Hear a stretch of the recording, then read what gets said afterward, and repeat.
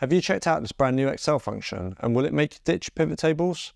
Let's take a look and let me know in the comments if you prefer this over the pivot tables or not. Say your boss wants to know the sum of the total sales by city and sales rep. Well, the usual way to do this would be to create a pivot table. That's old school.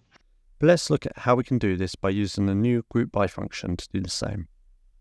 In a blank cell, type equals group by and then open the parenthesis. This function has 7 arguments which can be used, but only 3 of them are required and the other 4 are optional as they're in square brackets. For the row fields, simply select the columns you want to aggregate up.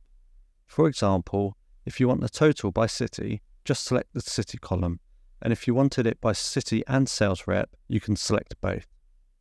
Press comma to move on to the values argument. This is just the values column you want to perform the action on. In this case, that's the sales value column. The last required argument is the function. The options in here are similar to those that you find in the subtotal or aggregate functions. For this example, we will use the sum function. Close out the parenthesis and press enter. And there you go, check it out. As quick as that, we've got the same as we'd get with a pivot table.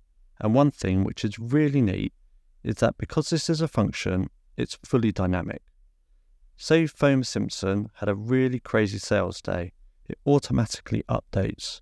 But with a pivot table, you need to refresh each time your data changes. Now, let's take a look at a couple of the optional arguments. The first one is the field headers, which there are a number of options. I'll select 3 for yes and show.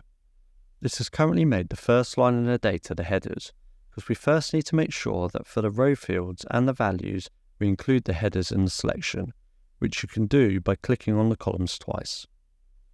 The next one is the total depth, which is all around adding totals and subtotals. A 2 in this argument will produce a subtotal for each city and a grand total at the bottom. The last optional argument we'll take a look at is the sort order. The values for this function appear in the 3rd column, and we need to enter 3 in for this argument. A positive 3 will sort by smallest to largest, and a negative 3 will sort by largest to smallest. There you have it. I'm still not sure that it will make me ditch my pivot tables just yet, but let me know what you think.